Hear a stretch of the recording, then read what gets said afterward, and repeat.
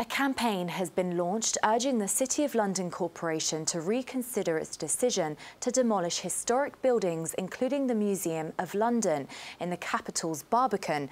The City of London Corporation has submitted plans to demolish Bastion House and the Museum of London, replacing both with an office block development and relocating the museum. However, campaign group Barbican Quarter Action has written an open letter urging them to reconsider the plans due to the economic and environmental problems it would create, which would include a net increase in CO2.